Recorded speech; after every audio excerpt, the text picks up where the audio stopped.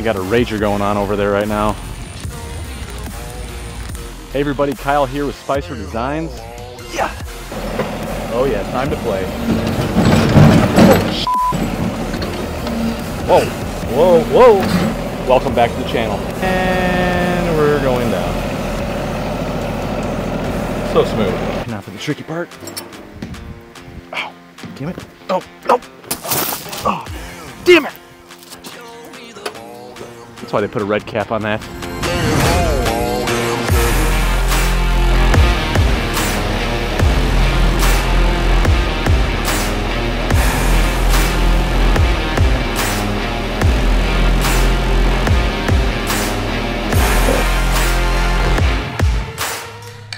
All right, we got the new Kymron XH26D pulled into the shop so we don't have to listen to all that road noise. That was rude. I actually called the state to see if they would shut down that road so I could do this video, but it's technically a highway and a hospital route, so they wouldn't do it. Personally, I think that's kind of a horse excuse, but who am I?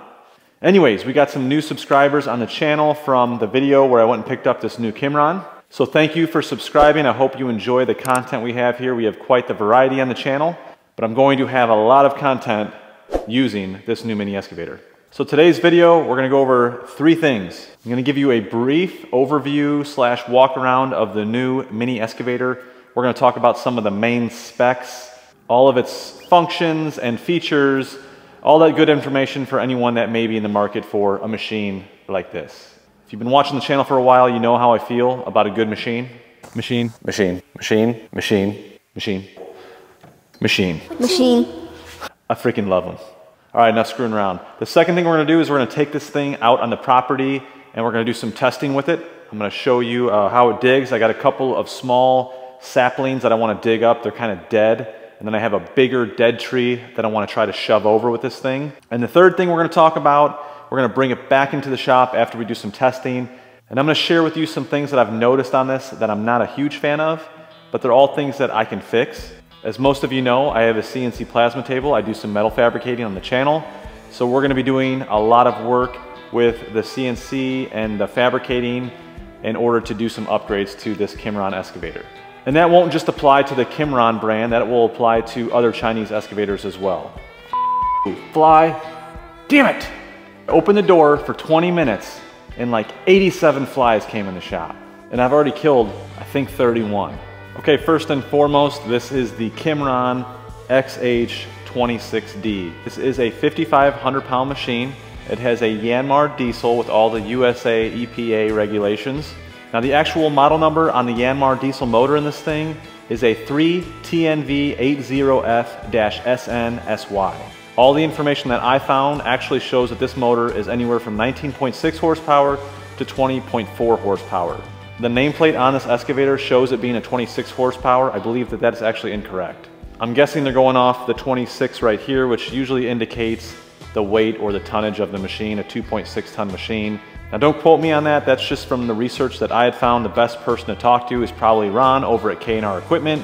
Now if you are interested in one of these Kymrons, you can get more information on microtraco.com. Ron over at K&R Equipment sells these machines. These are his brand, and they are located in Muskogee, Oklahoma. That is where I drove to pick this thing up, which was about a 10-hour drive for me down here in southern Indiana.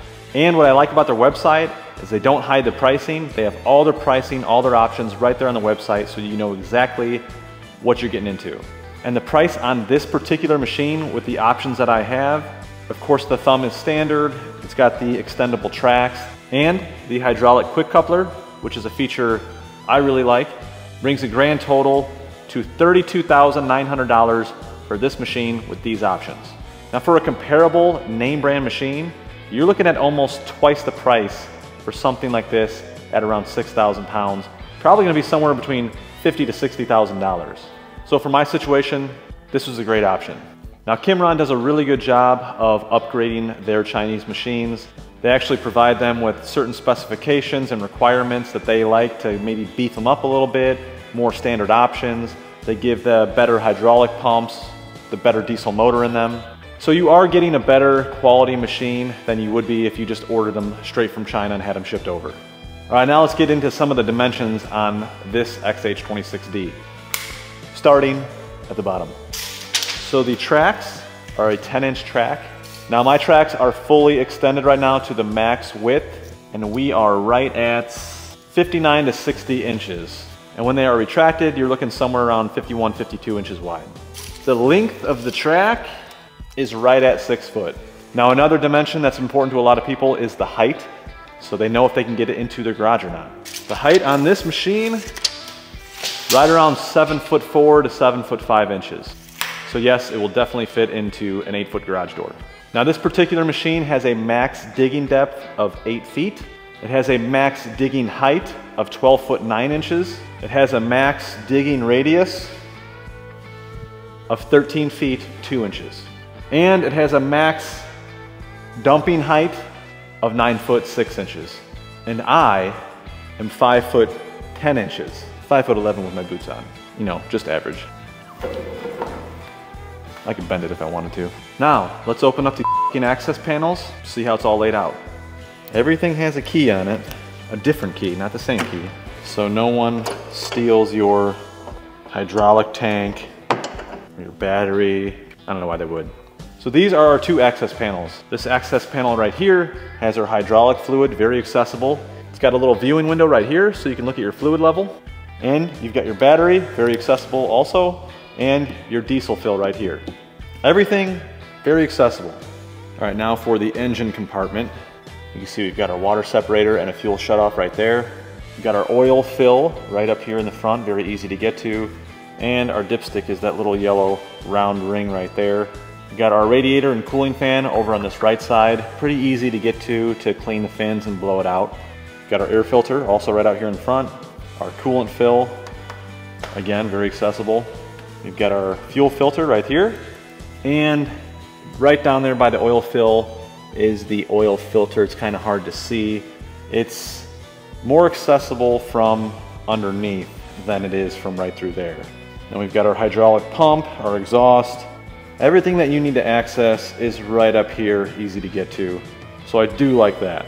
And then this panel on the left side where you would enter the machine, it does not open, but it's got 3 big Phillips screws on it. You could pop them out real quick and you could access your hydraulic pump and valving. All right, now let's talk about operating this machine.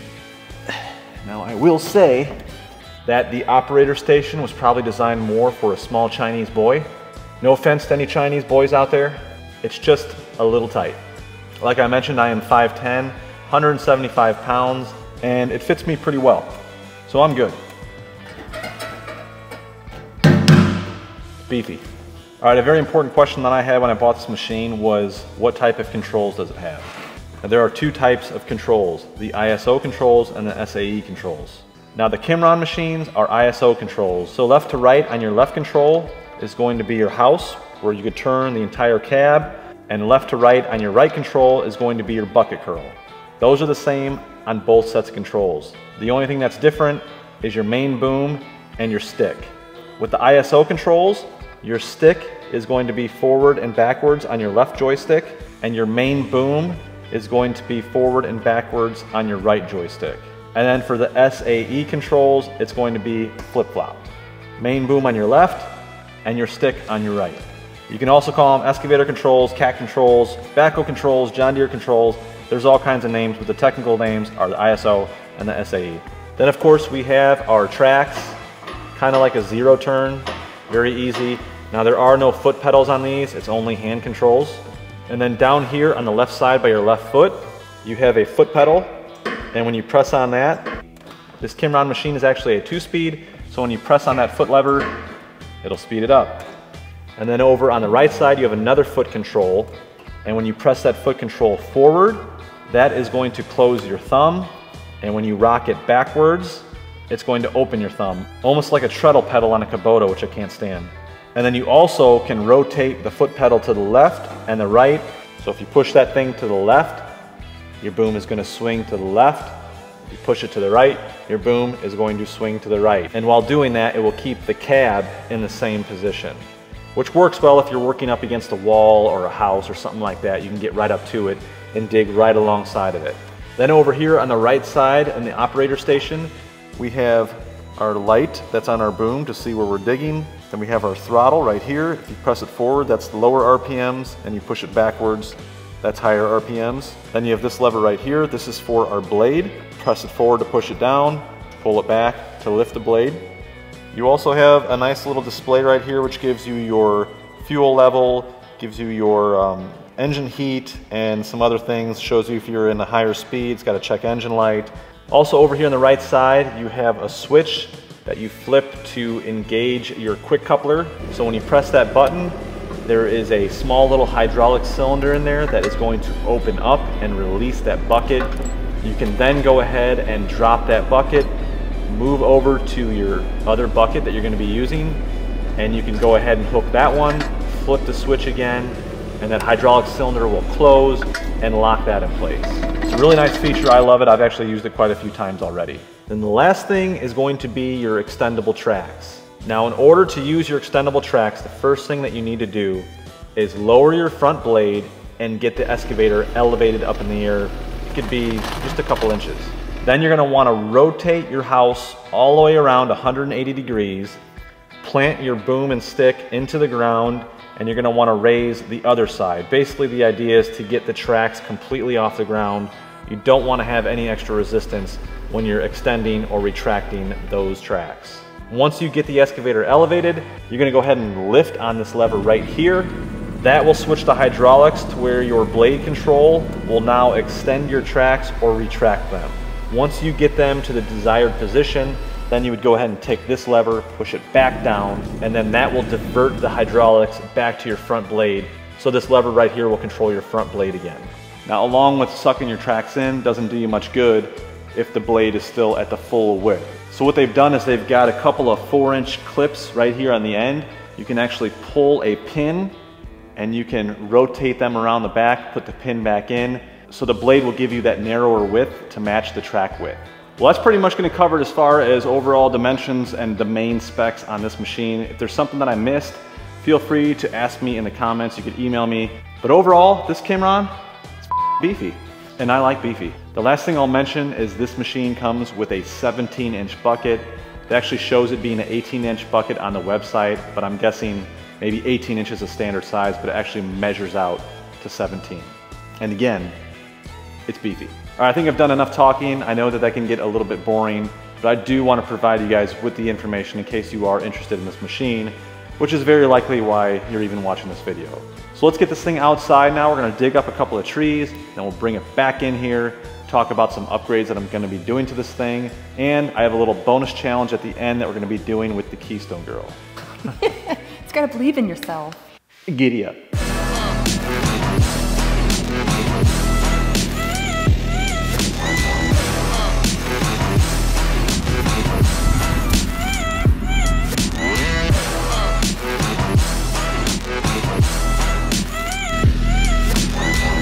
All right, here we are. It's a little windy out. I got my little fuzz tickler on my mic, so hopefully that helps. Got these 3 little fruit trees. They're not doing very well, and they just look like shit. So I'm gonna try to make quick work of these things with the mini excavator, grab them all with the thumb, and I'm gonna transplant them into the fire pit. All right, I've got my 10-inch trenching bucket on here, and I am at the lowest RPM. This machine is new to me. I am not an expert on an excavator, so don't beat me up too bad. It's not awful. I'm gonna just try to shove this thing over first. It's definitely got the power. It was trying to. I'm gonna go ahead and just chip away at the roots a little bit. I don't want to make a big mess here. It's probably gonna be all it takes. Alright, grab it with the thumb. See if we can just yank that out of there. Oh yeah. Oh yeah. Like nothing. Well, that was easy. I mean, it's only a 3-inch fruit tree.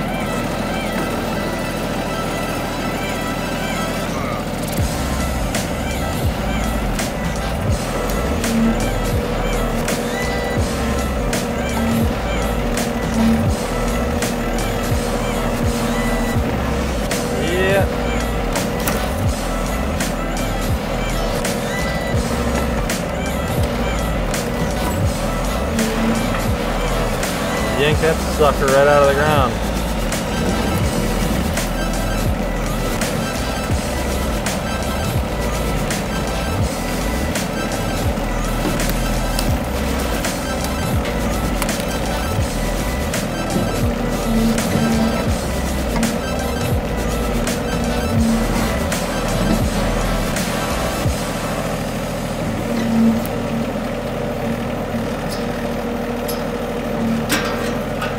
Son of a bitch, trees. Yeah, buddy. Didn't even have to bust out the chainsaw.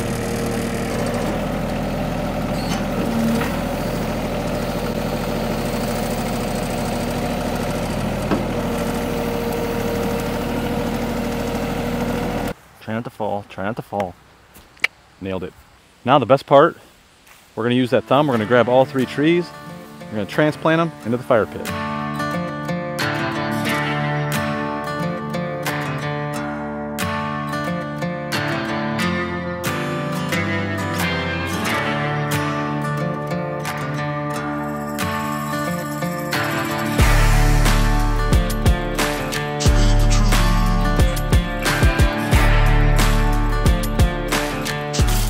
Trim all these f***ers.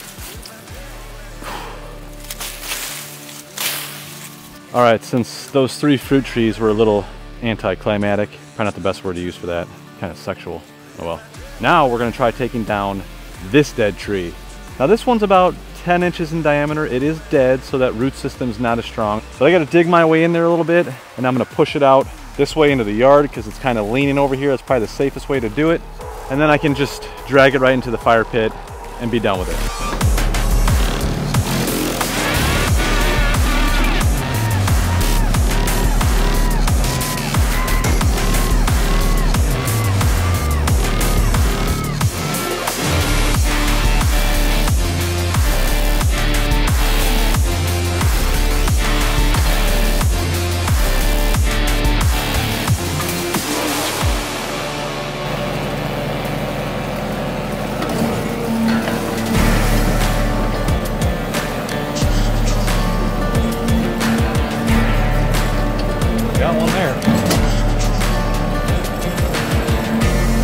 I know what you're thinking.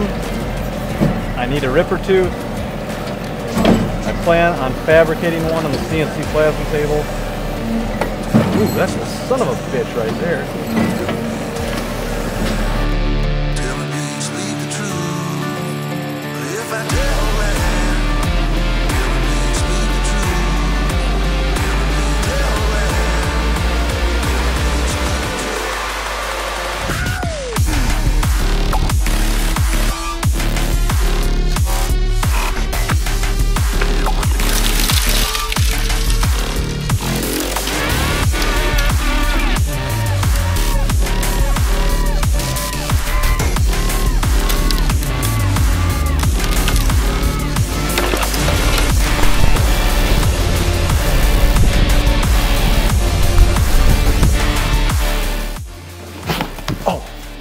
Ow! Forgot to mention I waxed it. That's my skin right there. All right, now real quick, we're getting toward the end of this video. I do want to go over a couple of things that I'm not a huge fan of and how I'm going to fix it, and then some other upgrades on top of that I'm going to be making to this mini excavator. All right, the first one is with the thumb. You can see it's got a couple of pieces of round pipe in between for some bracing, but there's quite a bit of material hanging out here that's kind of vulnerable to getting bent, and in fact, I actually did bend this one already, which you can see right there. It's bent about a ½ inch right at the tip there. This one, still straight, but what I want to do is add some flat stock webbing inside here, some flat plate, and I'll be using the Langmuir CNC plasma table to cut that out, and I'm going to weld it in there. But I can't get too close to the end here because the ends of the thumb right here actually come up and go past the boom.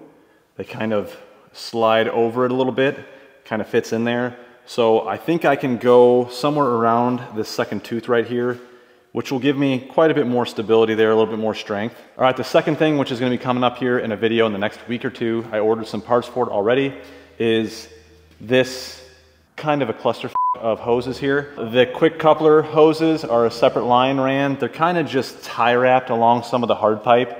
I'm going to reroute them, make it look a little cleaner.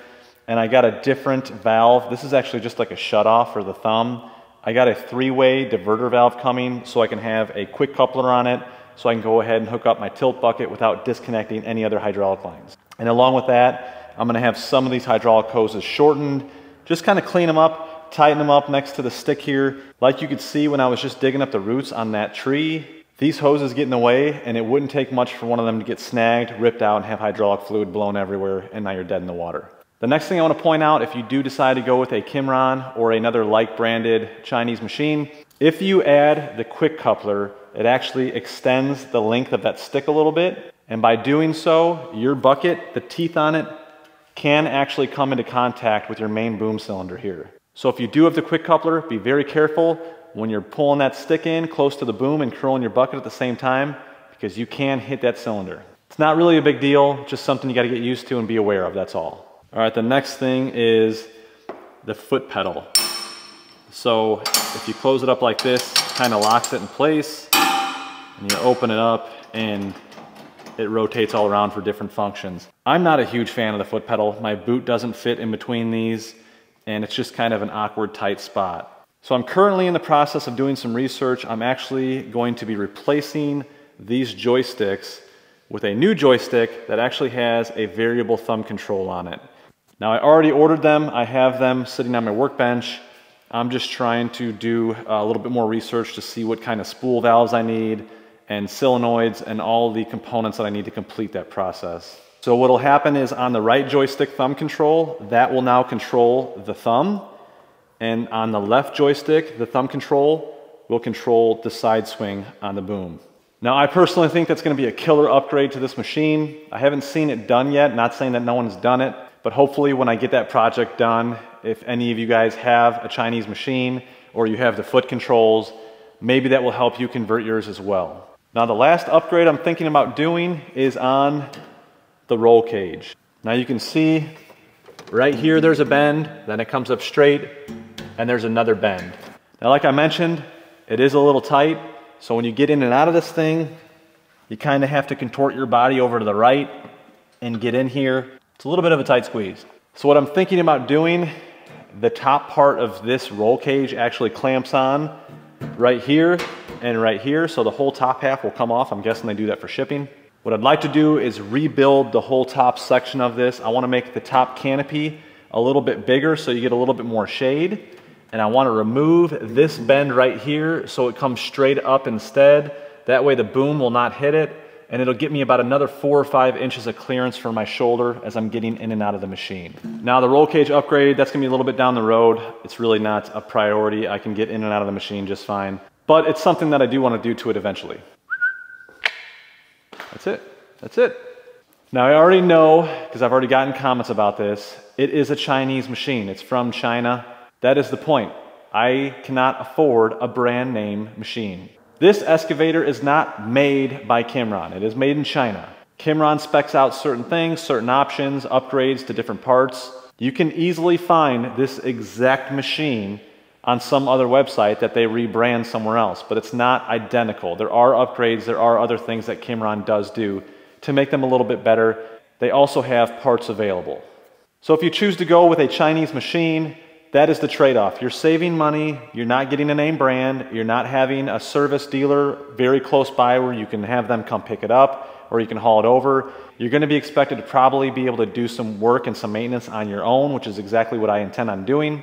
And that's why this is such a good fit for homeowners without the huge expense. Well, what are you giving it to me for? Oh, oh, am I walking in? All right, now for that bonus challenge I promised you with the Keystone Girl. Come on in here. She is looking mighty fine in green. Very nice shade. Thanks. And you got a cold Keystone for me. Always do. You took my advice. You're showing a little bit more I listen. Of your personality. All right, so we're gonna do just kind of a goofy little challenge here. No one needs to do it. If you want to try it on your own, go ahead. If you want to videotape it, I don't really give a what you do.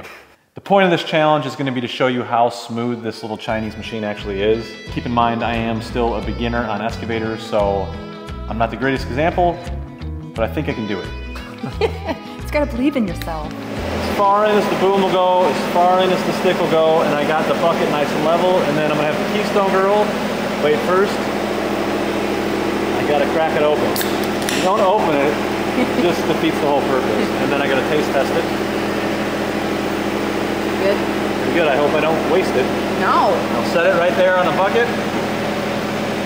Good. So it's right on the edge of the bucket. I'm gonna try to fully extend the boom, the stick, and curl the bucket at the same time, all in one smooth motion, and set it right down on the concrete at that furthest point.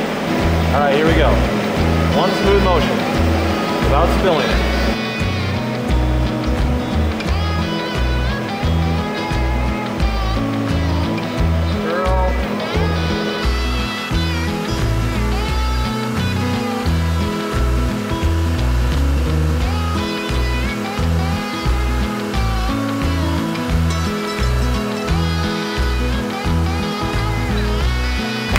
Did it. Try to bring it back up.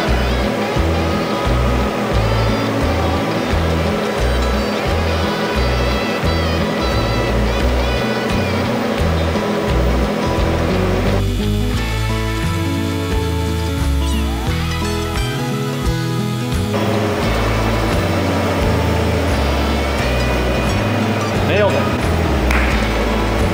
Woo! And we're all gonna die from fumes.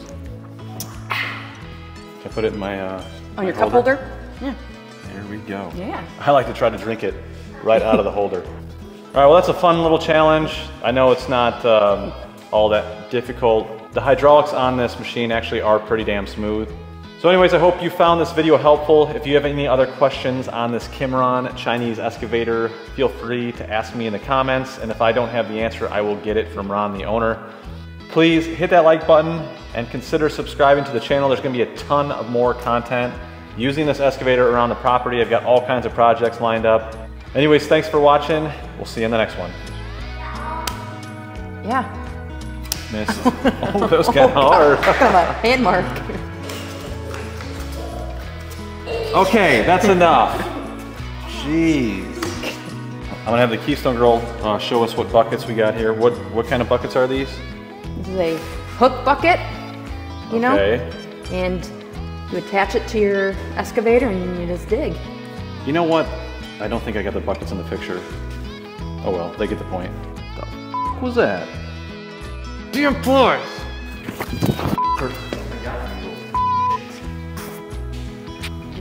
Okay, now that I got that out of my system.